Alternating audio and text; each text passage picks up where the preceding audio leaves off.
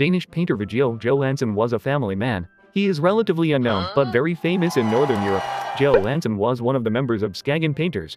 They regularly got together in Skagen, the northernmost town in Denmark. Skagen was a town with beautiful nature, so there were many landscapes that could be used for paintings. That's why painters from Denmark, Norway and Sweden also flocked to it. Johansson has been attending Skagen gatherings since he was 24 years old, but he did not paint and just played for several years. Instead, he met and dated a girl in Skagen. Urban man Johansson was kind, and fishing village girl Martha was smart. Martha became an adult 5 years later. The two got married. They had a happy married life and gave birth to 6 children. Martha was a wise mother.